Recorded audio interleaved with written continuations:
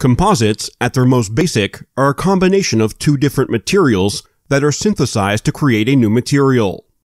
One of the two materials is a fiber, and the other one is a matrix, also known as a polymer or resin, which binds the fibers together.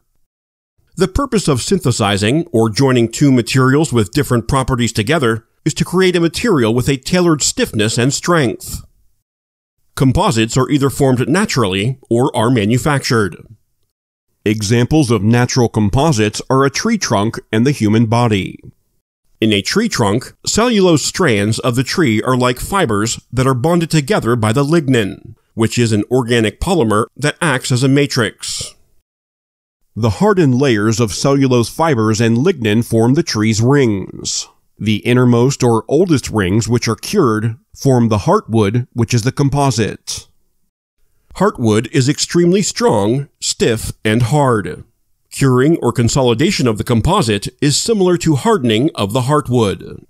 Finally, the bark of a tree creates a protective barrier around the tree. The fiber in a human body is the skeleton, which gives the human body shape. The matrix in the human body is the surrounding tissue, like the muscular system, which is bonded to the skeleton. The protective layer for the human body is the skin, which covers the body's skeleton and tissues, or the fibers and the matrix. Manufactured composites are strategically designed and synthesized so that the strengths of each individual material are combined to create a new material that fulfills a specific need and use.